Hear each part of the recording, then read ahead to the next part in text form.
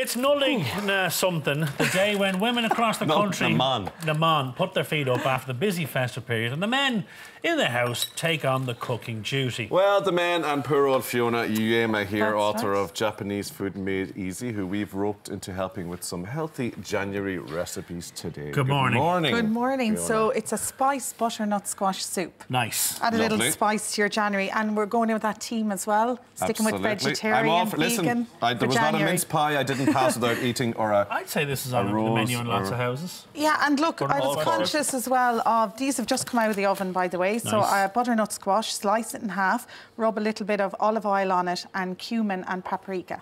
Nice. Just a little bit of flavour. Simple. 200-degree fan oven for about an hour. Once you can put a fork through it, it's ready. And you roast them with the seeds in it? Exactly, Why? yeah, because you can actually eat the seeds.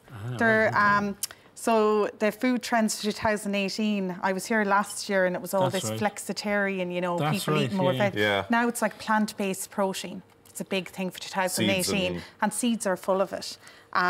So they're just really healthy. And what you can do is you can actually just remove the pulp from them and garnish the soup with them. So it's just a way of getting it in. Or you can...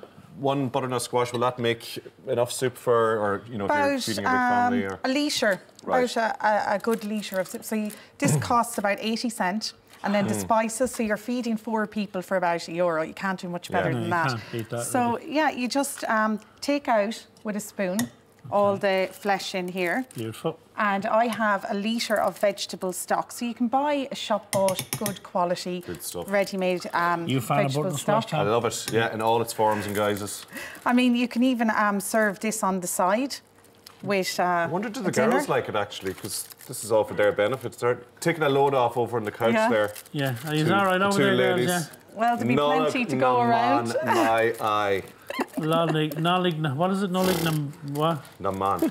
That's every Saturday for those two. Look at the food stretched out the couch over there. Complete dossers. We give this to the baby. Baby loves the old butternut squash. Really? Yeah, absolutely. Oh, really? Yeah, that's right, actually, for small little kids. So, yeah, I've the vegetable stock there and all the flesh from the butternut squash. And then what we're going to add, this is nearly the secret ingredient, it's curry leaves. They just have a really nice smoky flavour. So you add about 8 of them in there. So you don't have to be too available particular. from all goods. That's not large supermarkets, yeah, you'll find them. That's not going to give a lot of heat, is it, Fiona? It's just no, it's more smoky, lovely spice flavour, but not like chilli hot. Okay. About a teaspoon of cumin. Lovely. Teaspoon of paprika. And I'm going to actually garnish it with chilli flakes, just for a little bit of spice. But I'm going to add some sea salt. But you're not putting them into the cooking of the soup itself? No, you could actually, but just depending on... You might have some people or kids who don't want that extra spice. Just to your taste. Yes, I hear you, Thomas. Yeah.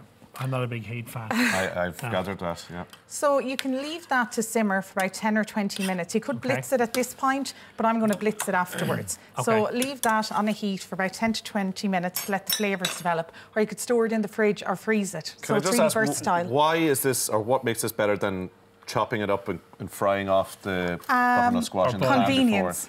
Well, for me, I just love anything you can prep in about a minute and in it goes. There's those things to chop and cut and peel and it's all just that. and then after to take the skin off, it is, and people then are reluctant to use it. But just to mention, because it's January, you know, the nutritional value of this is just low in fat, high in fibre, really rich source of vitamins, A, C.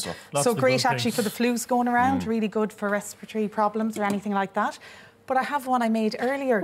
Just so it has all the spice in it, and you don't have to listen to the blender going.